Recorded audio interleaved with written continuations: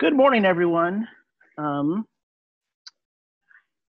Welcome to this week's installment of the Stanford Cyber Policy Center's webinar series. I'm Andy Grotto, former Senior Director for Cyber Policy at the National Security Council in the Obama and Trump White Houses, and now the Director of the Program on Geopolitics, Technology, and Governance here at Stanford. I guide the curriculum for the cyber policy specialization in Stanford's Ford Dorsey Master's in International Policy program and teach the core cyber policy fundamentals class for the specialization. Our usual host, Kelly Bourne, will return next week. Our focus of discussion today is on navigating U.S. China technology futures. How can the U.S. address security and values challenges when it comes to U.S. China technological cooperation, while still encouraging innovation? What are the impacts, the human impacts to researchers, students, and others with ties to China when excessive and misguided policies are potentially in play? I'm joined by a distinguished group of experts and thought leaders. Dr. Jennifer Pan is an assistant professor of communications and an assistant professor by courtesy of political science and sociology here at Stanford. She focuses her research at the intersection of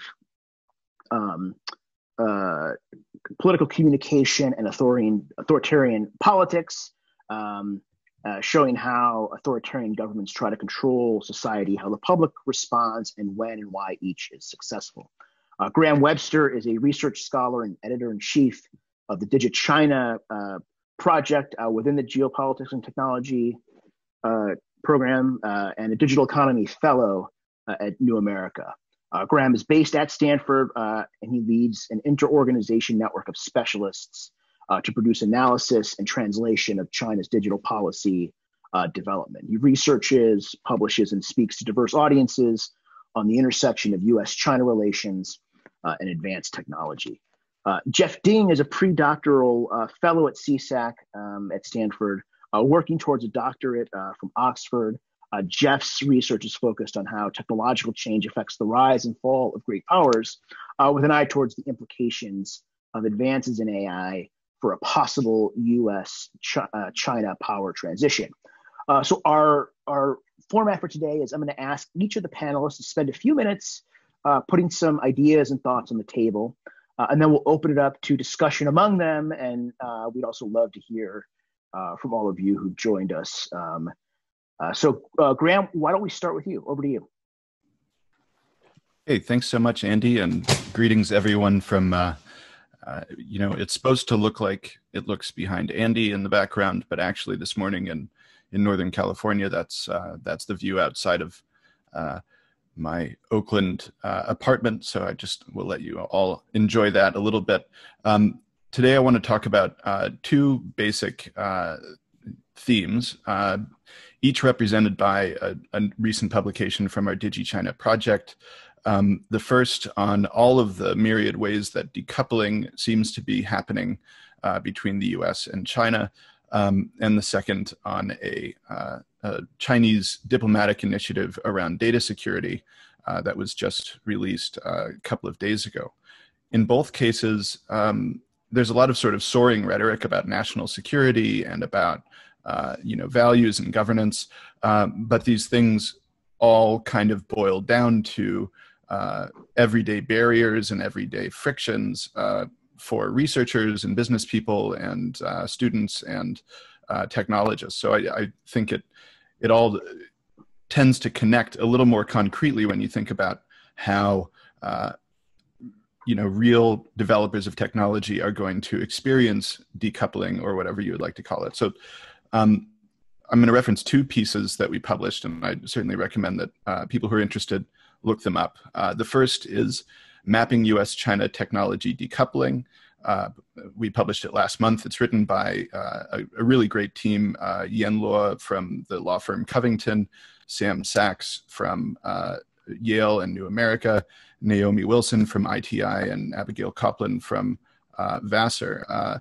And what they did is they kind of systematically went through US and Chinese policies to look at what types of policies are pushing in the direction of decoupling. And they found a big variety of both policies and kind of the intentionality behind them. So I'm going to go through a quick list of some of the things that are happening. And most of these have really ramped up over the last couple years, but all of them have some origins that stretch before the Trump administration, which I think is important given that we're in a political season.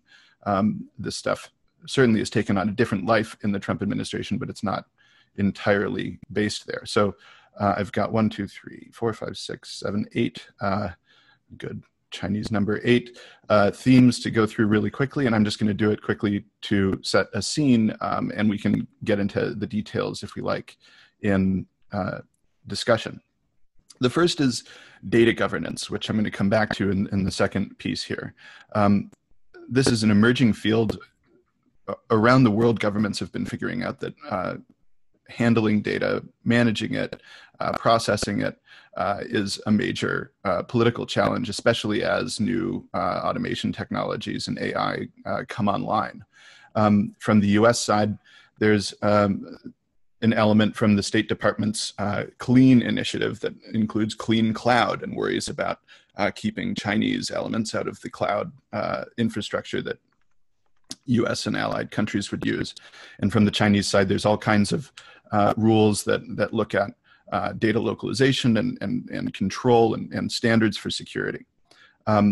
Biological security is a relatively new frontier, not just because of the COVID pandemic, but also because, especially on the Chinese side, policies are scrutinizing the ways that genetic and other biological data get shared in scientific collaborations. This sets up brand new challenges for researchers in both countries and in international medical cooperation. There's a heightened attention to supply chain security. This is something that many countries are experiencing, but certainly the US and China, with respect to each other, worry about whether the other countries' components and products would create security vulnerabilities in their own country. And then there's bans on apps. We're trying to figure out right now whether the Trump administration is actually going to ban TikTok and WeChat. Certainly the US would be new to that game, whereas China has been banning apps for censorship reasons for many years, and back to the basically the beginning of the internet in the late 90s in China. So we've got 4 more. Those are sort of the really intentional ones. And then there's 4 more that are not so carefully or not so intentionally about splitting the two countries' technological ecosystems, but they are about specific policy goals, and they have the effect of creating barriers for people who are going to do business or collaborate across the border. So here we have export controls. This is something that the US uses fairly extensively in the sanctions context, and it's been ramping up as the Trump administration has increased the breadth of the firms that are targeted for various sanctions type reasons. And this puts a lot of friction, basically compliance friction, for researchers or business people who are trying to figure out whether their products or projects have some interaction with the export control regime. There's some developments on the Chinese side that look at exporting key security-related technologies, but it's fairly nascent there. On the US side, there's a proliferation of use of blacklists, which is essentially related to this export control machinery.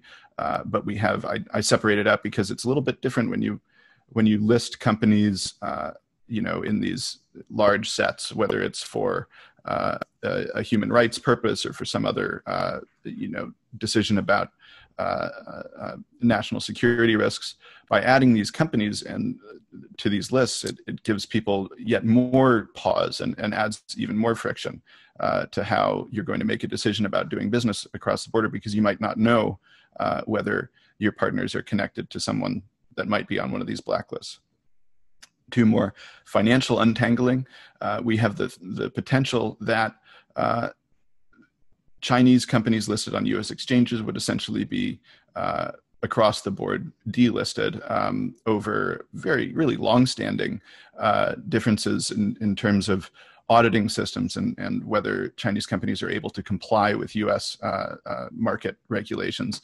There's been sort of an exception there for a lot of years, and that might close, which would seriously, put barriers up for the flows of capital and investment and the business relationships there. And then finally, we have basic travel limitations. Of course, right now, very few people are traveling between the U.S. and China because of the pandemic. But at the same time, more and more journalists are being thrown out of each country. More and more researchers are having trouble getting visas. More students are being searched at the border as they leave the United States. And this, I think, puts a serious pressure on just the personal layer. I mean, as somebody who until the pandemic was traveling to China 3 or 4 times a year, it really, the more people worry about their safety and their ability to travel with confidence between the two countries, it has a direct impact on the types of trust that they can build with partners and collaborations that are possible. So all of this sort of, it's a litany of barriers, and some of them are based in most of them are based in very legitimate concerns about security or about whether there's entanglements with rights abuses in places like Xinjiang or elsewhere in China, or whether there's risks to the political integrity from the perspective of the Communist Party of dealing with U.S. partners. But they all add up to what increasingly looks like an insurmountable set of barriers for a lot of different types of collaboration. The second piece that I want to mention very briefly, because I think I'm running out of time, is that the Chinese Foreign Minister Wang Yi just a couple of days ago announced a new global data security initiative. And this, I think, is worth noting because it's a move into the soaring rhetoric of diplomacy, where the Chinese side has not really been playing for the last few years in terms of trying to claim global technological governance leadership. The U.S. has been making some pushes, I think, with quite mixed success, but certainly the State Department has been pushing this clean initiative, which is essentially, I call it a no China's club, because it's fairly limited in its proactive proposals, but it has very strong preferences to avoid entanglement with China and to spread that type of idea beyond the question of getting rid of Huawei from your networks. The Chinese side now has its own diplomatic rhetoric. I note this to say that it's what we have in this new announcement isn't all that new from the Chinese policy perspective. Nothing in there looks like something surprising to someone who's been watching Chinese internet diplomacy over the last decade or two. But what you do see is a move to kind of separate Chinese leadership from US leadership, different visions, both claiming to be open, but both in the US case explicitly trying to exclude Chinese elements from many things, and in the Chinese case, quite implicitly, but really clearly targeting U.S. practices in this area. The very last thing I'll say about all of this is that it does come at a time of a pandemic when cooperation is harder, because it's harder for researchers, students, business people, et cetera, to get back and forth. It's also a time when the macro tensions in U.S.-China relations have led to a very difficult time for U.S. diplomats in China who don't get to talk to their counterparts as often as they used to.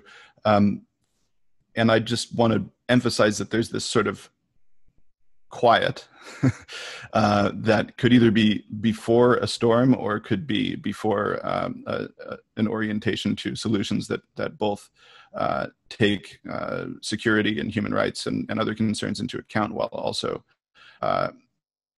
prioritizing the cooperation that could be done, both for basic business and science purposes, and also for major international concerns like climate change, public health, et cetera, where cooperation between two huge countries and research environments could really help. So that's all from me for now, but speak more later. Great, thanks, Graham. So Jeff, over to you. you know, Graham spent some time talking about this idea of decoupling. First, obviously, the economies, but then with this global data initiative, you could look at that as sort of an attempt to try to decouple global digital risk governance architecture as well, more explicitly. I'd love to hear your thoughts on this concept of decoupling, and does it make sense? Do you have a different view? That's a leading question. Fire away. Yeah, thanks. Yeah, Graham gave a great overview of decoupling. I definitely agree that like there's a lot of evidence and a lot of justifications for a more decoupled relationship. I've been trying to promote I like having like a diversity of framings because I think there's a real danger when something becomes the single story of the U.S. China tech relationship. So I think decoupling, there's a danger that that has become the single story. So my alternative framing is hashtag coupled for life. And you can change the 4 to the number 4 if you want. You can add a Y to replace the I. But the idea is just that the US and China are still very interdependent, especially technologically. And I'll just give a few indicators as to why that show actually we're growing more technologically interdependent, even amidst all of the decoupling. So China's payments for the use of US IP, which is a key statistic to see like what profits are you actually making from the sale of technology. That grew from 755 million in 1999 to 8.3 billion in 2017. That's the latest report of the St. Louis Fed. China is the US's top collaborator on science and engineering publications. So 26% of the US's internationally co-authored publications are with China. And the US is the same for China, the top collaborator. 44% of China's international publications are with a US co-author. And that's also from the latest NSF report, 2018 figures. We talked a little bit about export controls. Obviously, there have been a ramp up of those in certain sectors, but in some of the most fundamental technology that's being developed open source, and increasingly so. And it's very difficult to place export controls on open source technology. Actually, the only justification for it under current export regulations in the US would be if it involved encryption. So I do think that there's a lot of sort of structural factors that are going to keep us coupled for life. And then the question that a lot of what Graham has laid out in the overview is like, how do we balance all of these competing interests? And I might just like lay out sort of like a lot the benefits from this sort of interdependence might include like, protecting sort of the personal individual lives that Graham has mentioned that are being impacted by fraying of ties, and economic interdependence. We benefit from our productivity benefits from research from other countries. So staying connected to China helps us keep up to date with the leading research and apply that quicker. One study that tried to model like US productivity growth showed that like even though we're the technology leader, 40% of US productivity growth comes from research advances from other countries. There might also be like having ties increases diplomatic ties and dampens the risk of war. But of course, there's also a lot of the risks that Graham has outlined as well, not just with complicity and ties to human rights abuses, but also interference from the Chinese state. So yeah, I think there's a lot of different benefits and risks to balance as we talk about decoupling and maintaining the coupled for life relationship. And then I'll just touch on one issue that hits pretty close home for me is when we talk about decoupling as a Chinese American. I was born in Shanghai, China, moved to Iowa when I was 3.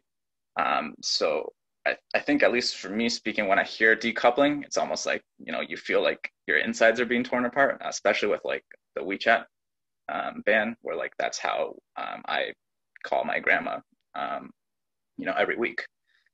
So like that in itself is not going to change if like WeChat gets banned. I'll just find a different way to call her. But I do think it will affect a lot of the thinner ties in which like people were all talking to in China, oftentimes in WeChat groups. those thinner ties are just much more easily sustained by having WeChat still be open and allowing those channels to be smooth and open. And also, you see I'll just expand on one of the risks that Graham outlined in more detail, which is just targeting of Chinese Americans and Asian Americans by immigration policies. So one empirical study from the Cartel's Law Review found that the application of the Economic Espionage Act disproportionately charged Chinese and Asian Americans.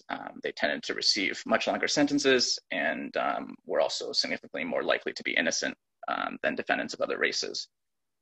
So I do think that that's another very tangible risk from decoupling and how it affects the lives of Americans.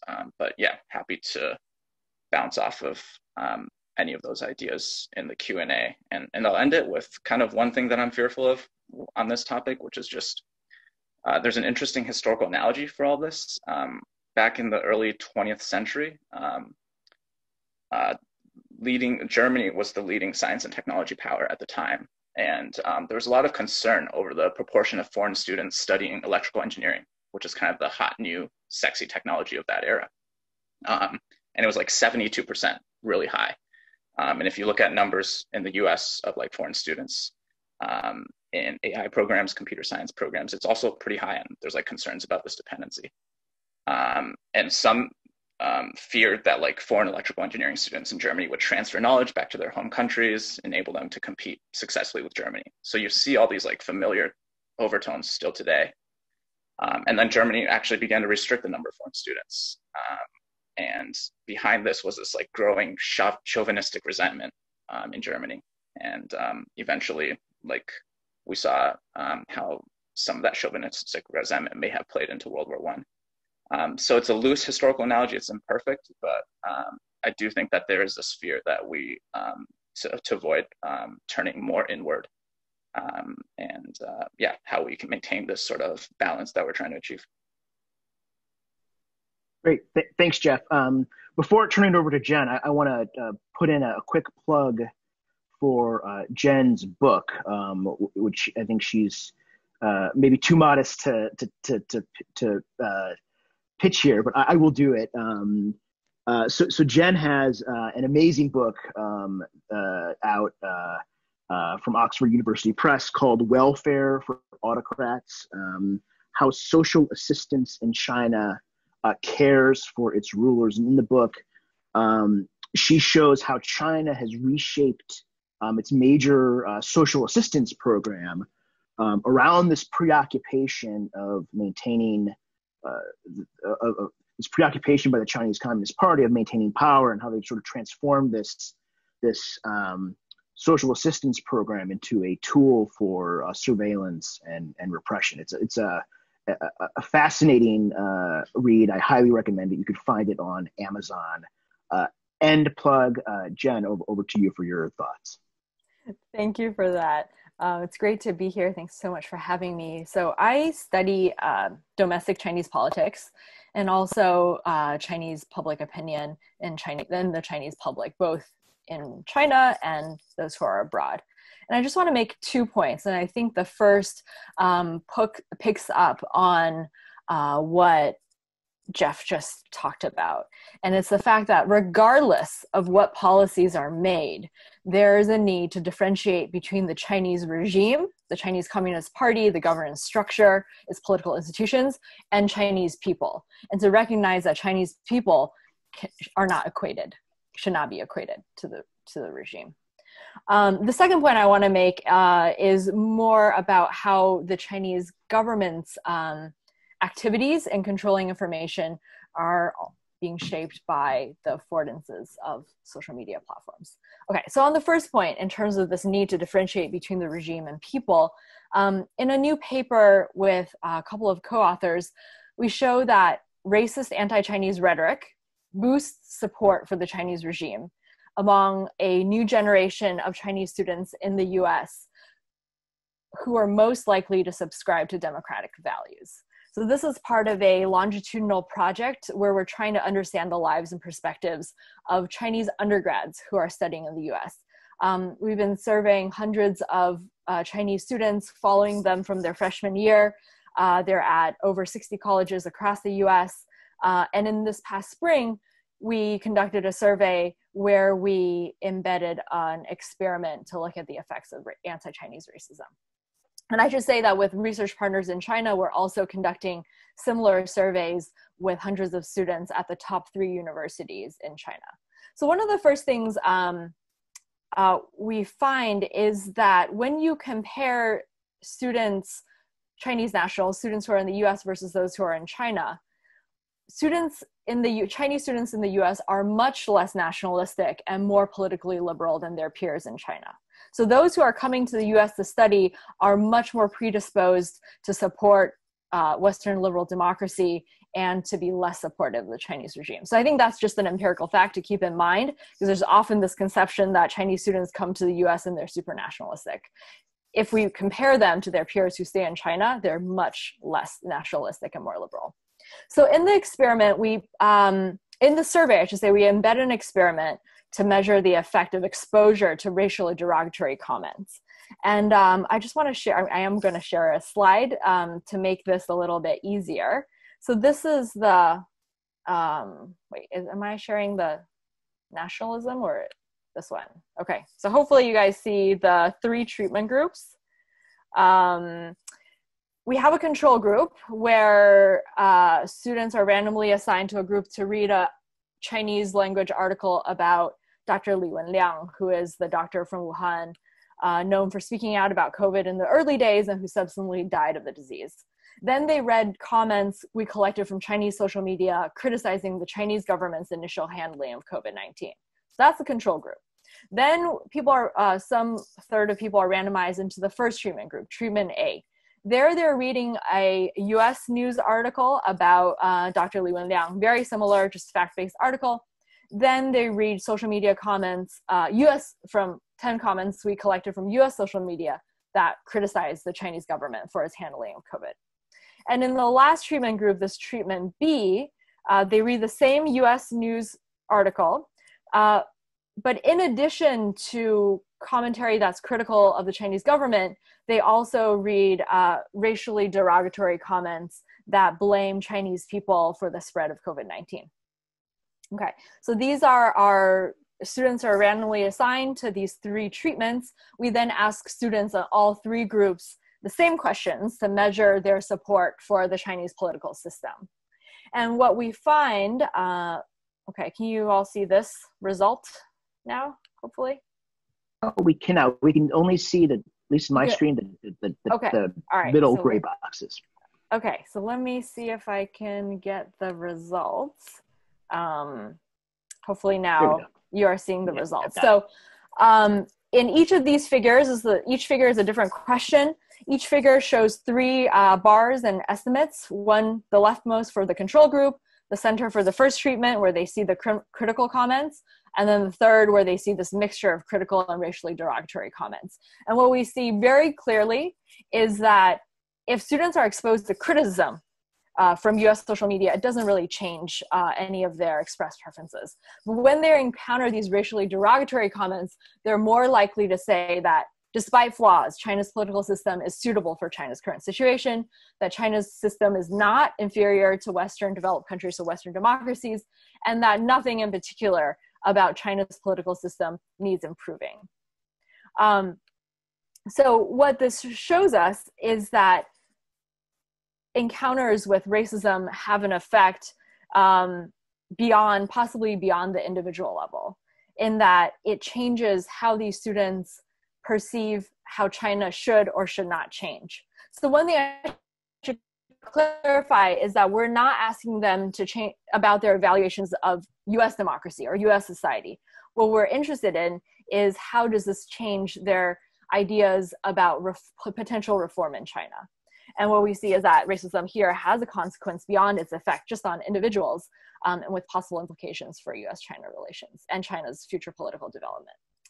Okay, so that's the first point about the need to separate kind of policies toward the Chinese regime and how Chinese people are treated. So the second point is, I'll just talk about it really quickly. It's about how the Chinese government's efforts at controlling information is being shaped by the affordances of social media. So I've done a lot of previous research on censorship and disinformation that shows how the Chinese government is able to exert a high level of control on its domestic information environment. But in a more recent paper called Capturing Clicks, how the Chinese government uses clickbait to compete for visibility, I show that the advertising-based revenue model of Chinese digital media platforms is shaping the Chinese government's efforts at propaganda.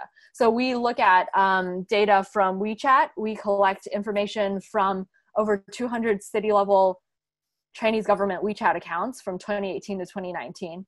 And my co-author also spent a couple of months at online propaganda offices in a couple of different places in China. And what we find is that there's huge pressure from Beijing on local governments to use social media as a direct to public communication channel. So whether it's WeChat or Douyin or other live streaming apps, there's this perception that, it's interesting, there's a perception among the Chinese government that Chinese state media is too commercial. So we tend to think of Chinese state media as completely state controlled, but there's this idea that they're now too influenced by commercial incentives. And so they want local governments to be able to have a way of speaking directly to the public, especially when sudden unexpected events happen. And in order to do that for local governments, they have to be able to build an audience. And what we find is that they're resorting to non-propaganda content like lifestyle entertainment to capture audience, but much more so they're using clickbait titles like what you would see on BuzzFeed in order to get clicks, because they're evaluated and compared one another quantitatively in their ability to generate views and likes. So I think this is it's kind of it was a fun project, but I think more broadly it shows that digital media and digital information communication technologies are shaping behaviors of the Chinese government, even though the Chinese government is able to exert a lot of control on these technologies. I'll stop there. Thank you. Great. Thank you, Jen. So for those in the audience, I've put links to the decoupling report that Graham mentioned, along with the DigiChina Global Data Initiative translation. I've also put links to Jen's book. I chose Amazon just because. And then I also added Professor Pan's clickbait article, and then Graham, as you'll see, just added her article on overseas students. So those are the reports that we've been talking about in our discussions so far. I think, maybe Jeff, question for you. I mean, since you study how technological innovation can shape sort of great power competition and transitions, do you view the U.S. China technological competition as a zero-sum game or a non-zero-sum game? And, the answer matters a lot, right? If it's a zero-sum game, that points to, I think, a much more, aggressive approach to decoupling. If it's a non-zero-sum game, then, there are more trade-offs involved, and a more nuanced approach would be advisable. I'd love to get your thoughts, and then if Graham or Jen have thoughts, please weigh in as well. Yeah, I would say maybe just the cleanest way to answer that would be it would be a zero-sum game if there were just two players playing. But we have to remember that you have a lot of countries that are close to the technological frontier, eager to sort of do what I was saying in my remarks, which is have outposts in China, have R&D labs in China, picking up the latest advances, attracting Chinese students, attracting the next generation of talent, getting plugged into these global innovation networks. So if you account for the rest of the world, it doesn't make sense to think about things in a zero-sum game, because if you punish China by preventing Chinese students from coming to U.S. universities, in the sense that like it'll hurt us, but it'll hurt them more. When there's more players, those Chinese students can just go to other countries. So then that logic doesn't make sense anymore. Happy to unpack that more if people have questions about that, but that would be the cleanest way to think about it. Great, thanks, Jeff. Before others jump in, I want to remind our viewers that if you have a question, feel free to drop them in the Q&A. You'll see the Q&A tab in your Zoom dashboard. So feel free to drop a question there, and I will relay it to the group as best I can. Jen, Graham, do you guys want to say anything on zero sum versus non-zero sum? I have one thing to add on that, which is just to say that so much of the discussion that is being had about U.S. China relations now is sort of in a competitive frame. And I think sometimes that's apt. I mean, for years, the U.S. and Chinese militaries have been trying to figure out ways to develop capabilities that would target each other's relative weaknesses in case there's a contingency around something like Taiwan or North Korea or something else. And there's all sorts of competition about who can spy on each other better for national security purposes, really classic, big country power competition stuff. And then there are differences of another category that some people view as competitive, and I think it's a little bit harder to be clear. And so the competitive frame is that there are competing models represented by the United States and China, and that each is trying to export those models or sort of defend them anyway around the world. And these are, the cartoon version is that the U.S. model is liberal democracy, and the Chinese model is, a particular Maoist-Leninist authoritarianism. I think that layer is not as clearly competitive, and so can't be as clearly looked at as a zero-sum game, because a lot of it really boils down to what the countries say and what they do, and who believes them. And so that where I think it's more concrete to think about from the perspective of U.S. policy is not to say, there's a competition of models between the U.S. and China, but to say instead that there are things on earth that people who believe in democratic values and in human rights would like to see change in China and elsewhere in the world, and that the Chinese Communist Party and the government it leads is party to some really horrifying human rights violations. And so if you think of that as a problem to be approached in terms of how can this be changed and how can it be effectively moved, it's not necessarily competitive, as in the U.S. has to become more powerful.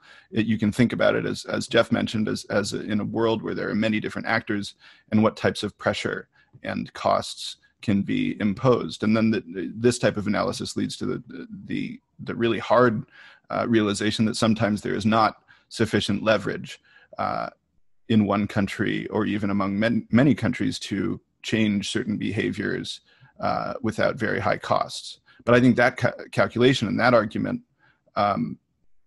separating that from the basic national security competition, which we've been having for years, can be a lot more clarifying and can make it more possible to see how that there are, sort of technological or scientific or educational or sort of just regular people-to-people relationships that do not significantly implicate the human rights issues, or don't significantly implicate the military strategic competition, but could have other benefits. And you can measure those benefits there if you don't see it as, one big country versus another big country in a comprehensive manner. So I know that was a little meandering, but I think it's helpful to kind of disentangle what it is that is being competed about.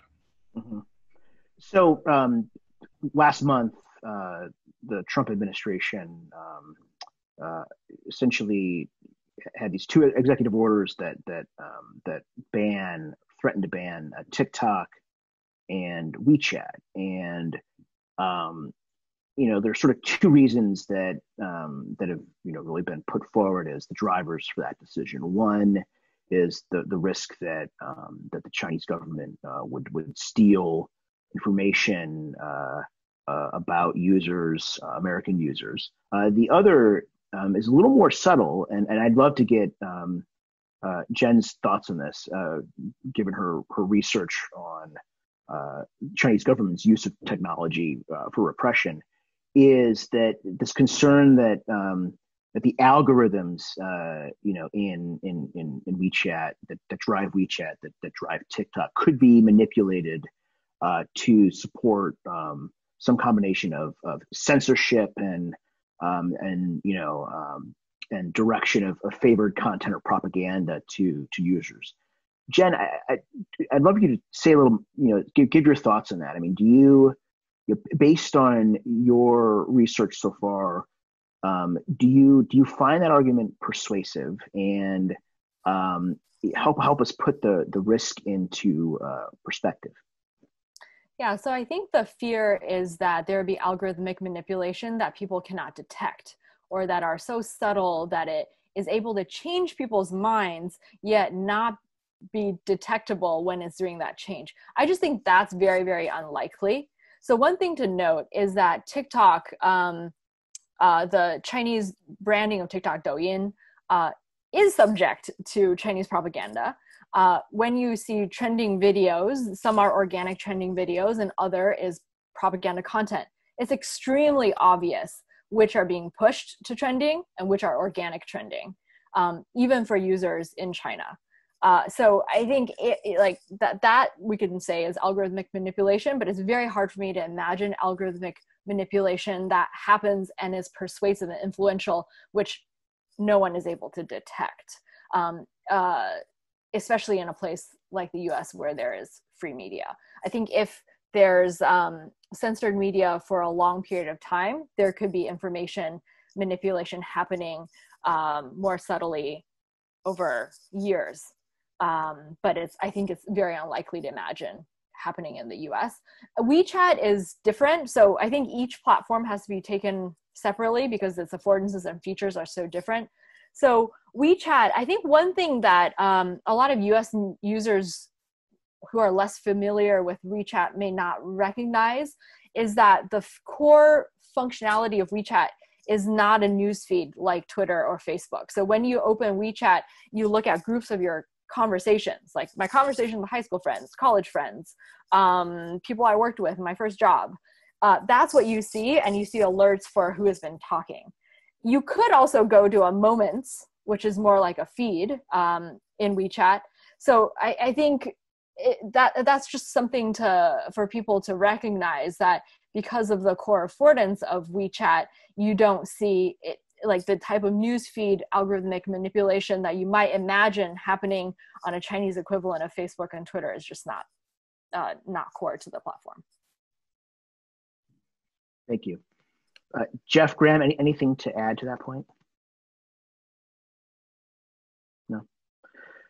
So there's, I see some, let me check the Q&A here. Okay. Great. So I'm going to start with a question from Ryan Sullivan, who writes that Eric Schmidt recently put forward the idea of, quote, safe lanes, unquote, of cooperation for U.S. China competition. More aptly, he used the term Cooperation to reflect the competitor cooperation dichotomy. With regard to AI or other emerging technology, what are some of those safe lanes? Well, I guess first question is, do you guys agree? And maybe Jeff, I'll start with you on this. Do you agree with this notion of safe lanes? And if so, any thoughts on what some of those safe lanes might be, where the U.S. and China could conceivably cooperate? Yeah, I think it's a really good question. I don't know all the stuff that Eric Schmidt has embedded within the safe lanes concept, but I do think in principle, the vast I think my starting point is just like the vast majority of cooperation is safe. Like all the statistics that I mentioned at the beginning, which is like um, the sales of IP, like right, 8.3 billion sales of IP, hundreds, thousands of strategic alliances, top collaborator on all these publications. Now we've highlighted some troubling cases, and there's been really good reporting of like troubling cases where like in the AI space, for example, research that's like targeted towards identifying Uyghur faces or natural language processing research in that domain as well. That's definitely not safe and very problematic. But I guess my starting point is just like the vast majority is safe. And I think if we reframe it from that point, it's just funny to think that like you even need this safe lanes concept. Maybe like the concept should be like, where are the danger zones? So if you start with like everything's safe and then you highlight the danger zones, maybe a potential reframing. Yeah, I think even in some of the trickiest areas like facial recognition, there's already stuff happening. There's like every day every working day of the year, there are like 7 meetings of like bureaucrats talking about boring things related to technical standards. And you have those conversations with facial recognition as well as like Tencent, Alibaba, all the big US banks, all the big Chinese banks talking about how do we identify people using things other than passwords? And how do we do that through a secure facial recognition system? Now, obviously that has spillovers to surveillance, but within certain bounded domains, like even tricky things like facial recognition, there's already safe cooperation happening. Graham, do you want to jump in?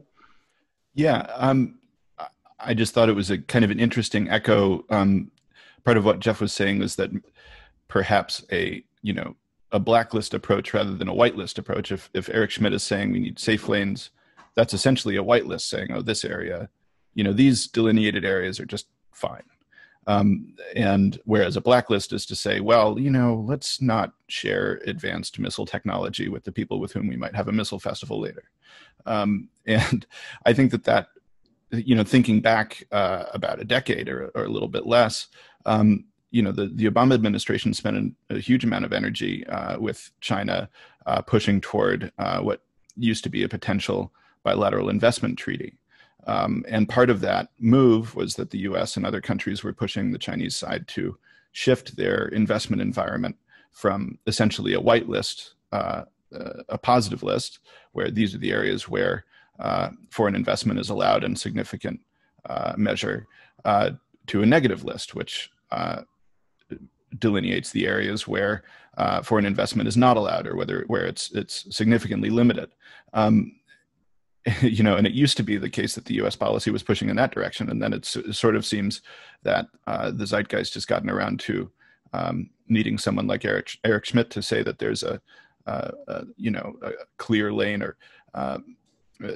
but that I think reflects a huge change in the debate that I don't think has sort of percolated down into the details as people work out the various industrial and scientific and kind of civilizational implications. And I say civilizational because, this isn't my job, but, as Andy knows, I'll never shut up about it. But I really think that we have to think about the climate when we think about macro U.S. China relations, and especially in the science and technology area. If we have a situation where various technologies that could have transformative impacts on climate adaptation are developed in isolation and perhaps lack the connections and the sort of creativity that could come from exchanges across the U.S.-China divide, or across, even worse, perhaps if there are 2 blocks where various other countries refuse to cooperate with one another. That could really be a barrier to something that could prevent, things like what's in my background here from becoming super common around the world. I think that kind of basic common interest should be reflected in the way that research is approached. And I would certainly second what Jeff said about essentially the default ought to be openness. But I do say, the theme of this session is to say that there are legitimate security concerns. And some of those things, supply chain security, data governance, these are really more salient for national security, for intellectual property protection, for fair business, and for human rights issues than they used to be a few years ago, I think. As more and more parts of society are dependent on advanced technology around the world, I don't think that concern is misplaced. I just think it ought to be handled in a more targeted way than we're able to do just yet. Thanks, Graham. I want to maybe shift to a slightly different theme and come back to Professor Pan's research on Chinese students. We have a question as to whether your surveys factor in how long the students have stayed in the U.S. Does length of stay affect their perceptions of the Chinese system? Yeah, so that's something we'll see because we're following these students. We'll follow them over years. So that's something we'll see and we can't answer yet. Looking through the questions, I actually see a lot about AI surveillance technology. I just want to kind of follow up on what Jeff and Graham are saying. Let's say surveillance technology or deep learning surveillance technology is on a blacklist. Actually, it's like part of my thinking is like, how do you determine what exactly is the thing that's blacklisted? So when I think about, I use deep learning algorithms all the time in research, whether it's on image data or text data. And I actually benefit a lot from the developments that are happening in China in working with Chinese text. So I'm here in the US working with Chinese text. I know there are other folks in China working with Chinese text and image data. And that transfer of information is very helpful and productive. And if we think about kind of putting a stop on the algorithms that are being used potentially in these surveillance technologies, that can actually have downstream impacts on a lot of other areas. So where should the line be drawn if there are such blacklists? I don't have an answer. It's more of a question. The other reflection is just that if there is more decoupling, it's hard for me to understand how the US can effectively put more pressure, in the sense that if there's more decoupling, it's going to be much harder to understand what's going on. For kind of something that I've been working on in particular is how, whether it's local governments or companies working on AI and surveillance in China, how do they make decisions about training their algorithms? So when you are training a model, you have to optimize for something. Your F1 score precisions. Those are the details that then determine whether lots of people who have done nothing wrong are put under surveillance or not, right? Those are the technical decisions. But if there is kind of separation of technologies, it becomes much harder to get that information, to really understand how these algorithms and how these kind of technologies are being used. Thank you. We have two questions in the mix on one from our good friend Ian Wallace at New America on the how much confidence we might have in the ability of China and the United States to push their respective clean network and global data security initiatives, and in particular, how confident are we in the Chinese Communist Party's ability to promote, compete in that scenario? And I think a closely related question from Jeremy Kirschbaum is, how this might play out depending on the election that we have coming up here in the United States soon. And I'm going to perhaps exercise the moderator's prerogative and take a stab at answering that. Before we give people, and what I'm going to do is I'm going to toss up a Venn diagram here that I think tries to capture what a Biden versus Trump administration might look like. Everybody can see that. This is sort of my stab at kind of free associating some ideas with both of the two candidates. I think that that one thing they have in common, though, is I think both will see a need to continue to confront China across the board, from human rights, technology, you name it. And I think if there's a, that where there will be one significant difference, and this comes to back to Ian's point, is I suspect that a Biden administration would put a lot more investment in and ultimately more successful recruiting allies to join in a more multilateral fashion, U.S. diplomacy on across the range of issues with China, and I don't think you really see that on the Trump administration. And so I think China may have more success promoting its vision under a Trump administration than a Biden administration, but obviously that's we're sort of projecting into the future here. We've got about 2 minutes left. I want to give our panelists any last words before I ask our David Havasey, my colleague, to put up our schedule for upcoming webinars to close us out. Any final words, guys?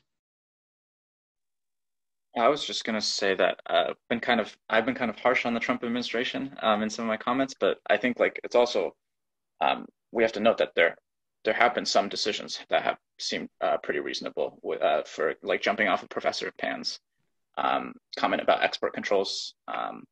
The BIS of the Department of Commerce in November 2018, they released this big notice about new export controls on foundational technologies like AI. And actually the end result was actually a very narrowly targeted restriction just on deep learning for a graphical user interface that enables users to identify objects from satellite imagery. So that has a lot of military applications. So I do think that points to we have the people pushing back in open comments to have a very narrow approach. And there have been some decisions that have kind of struck this balance pretty well that we've been talking about. Thanks, Jeff. Any other parting words, Graham or Jen?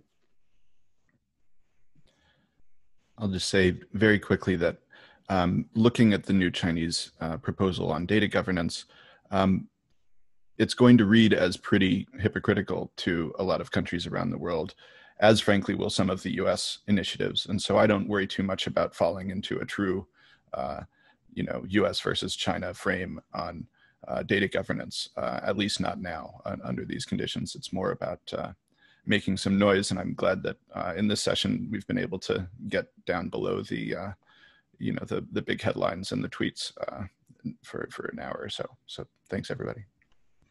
Jen, any parting? Great. Well, thank you all. And as these things go, we only have an hour. There are far more really good questions than we have time to tackle today. But I do appreciate your all's engagement and joining us today. David, if you would, to send us out, here's our schedule of Cyber Policy Center events, same bat time, same bat channel, as it were, through December. And so on behalf of the Stanford Cyber Policy Center, I want to extend a thanks to our panelists for sharing their wisdom and experiences with us, and to you all for joining us and spending some time with us this morning on the West Coast. And with that, have a wonderful rest of your weeks. Thank you.